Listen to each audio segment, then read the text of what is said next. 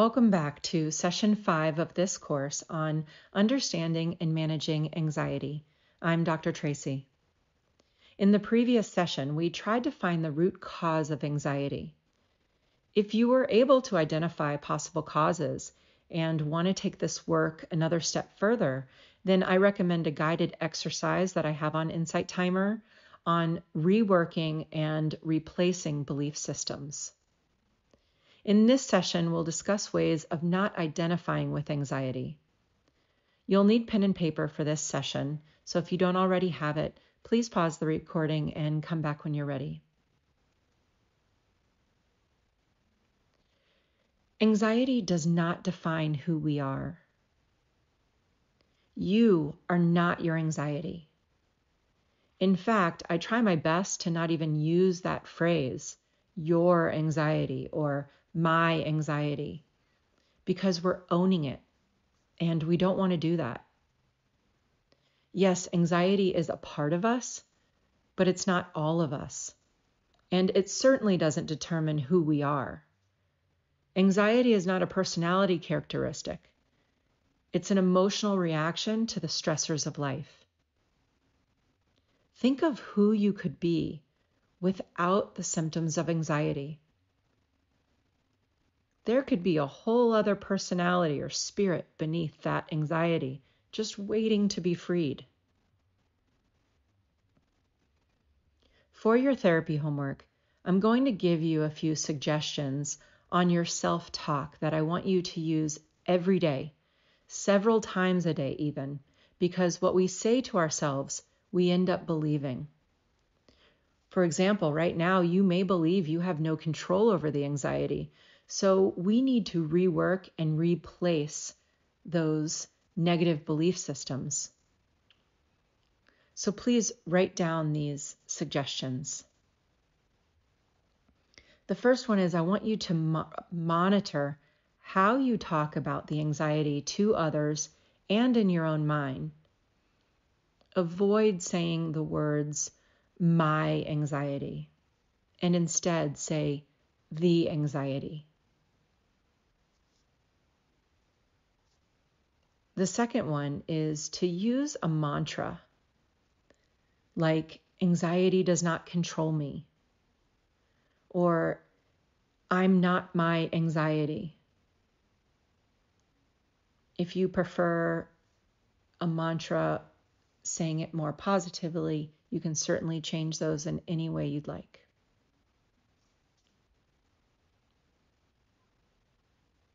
The third suggestion is to use positive affirmations such as, I am calm, I am strong,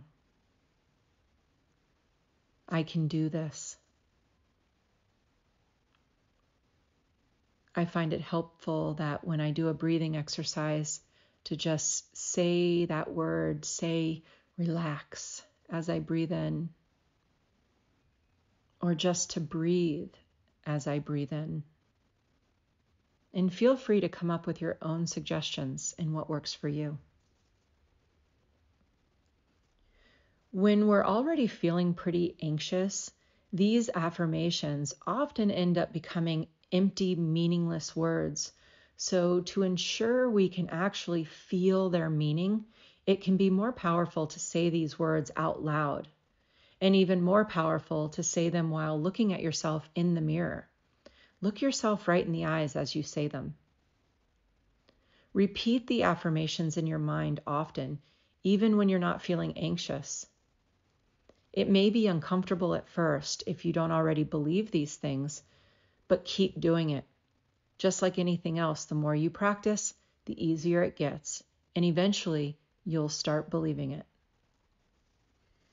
My favorite technique for saying affirmations, so the words penetrate deep within you, is a quick heart-centered meditation that I'd like us to do together.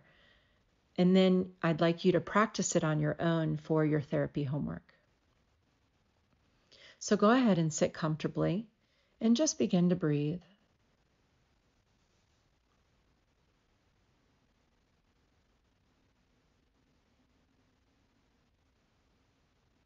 Gently close your eyes. and place your hand on your heart. Turn your attention inward and find your heartbeat.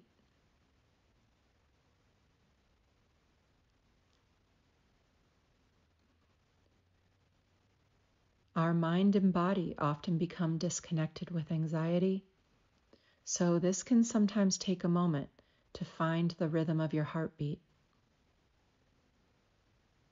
But be patient.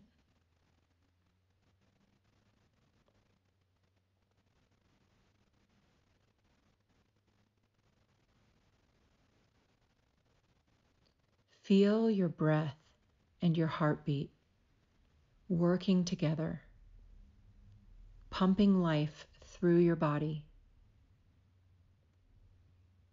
Now I want you to say these affirmations as if you're speaking directly to your heart, to your soul.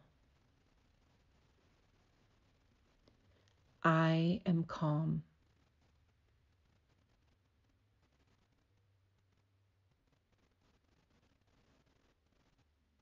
I am strong.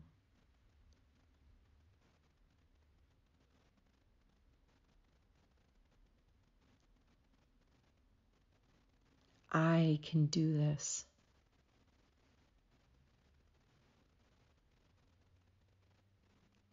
Just breathe.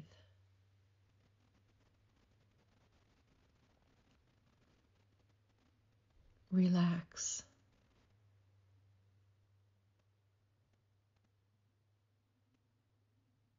Feel these words move through your body and your mind and your spirit.